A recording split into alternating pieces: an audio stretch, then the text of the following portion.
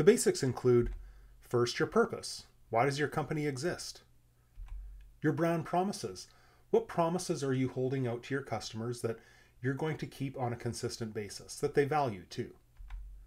Your core values. How do you want everyone in the organization to behave every single day? Your playing field. What's the scope of your business?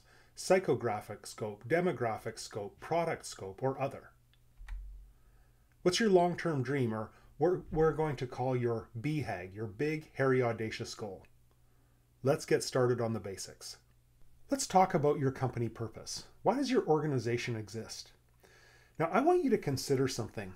Think of someone who works for you full-time. Consider that they spend more time with you and with your organization than they spend with their spouse, partner, friends, recreational activities, than they spend with their family. They spend more time with you. And if they're going to have a purpose in life, probably you're going to define a big part of that.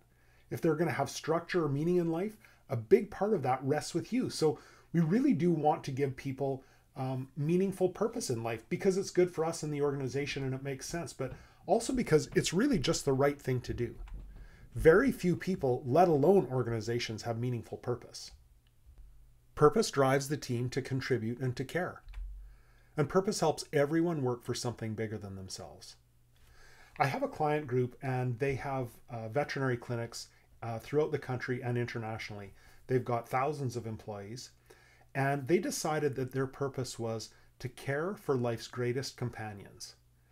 Now, think about this. Imagine if you get into that field of work. You probably didn't get into the veterinary space because you just want to make a lot of money, or you think it's a way to a quick buck, or you just fell into it.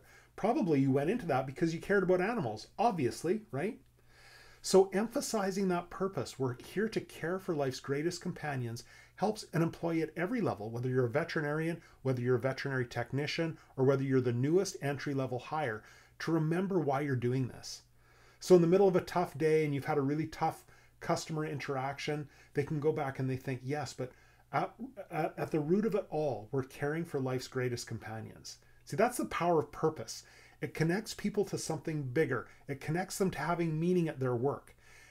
Very few people have purpose. And if you can give them purpose for what they're doing, you're just going to grab their hearts so much more than you're currently doing. Purpose just answers the question, why do we do what we do? Here's the golden circle. So the golden circle has 3 concentric rings. And most of us don't really get past the outside ring. So the outside ring is just, what do you do? So let's use the example of my friends in the veterinary business. And if you were to ask them what they do, they would say, well, we care for the health needs of animals. Is that compelling? Well, maybe to some, but it's just a bare statement of what they do. Then you might ask, well, how do they do it? And they'd say, well, we have state-of-the-art clinics and hospitals throughout the country. Okay, good. But it's the center of that golden circle that's really compelling. Yeah, but why do you do it?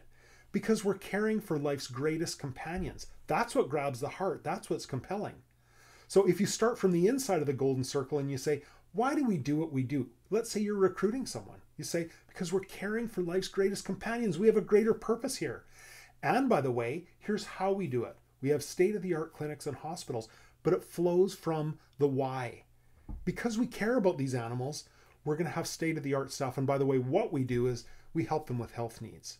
But you need to start from the middle of that golden circle because that's where compelling purpose and motivation comes from.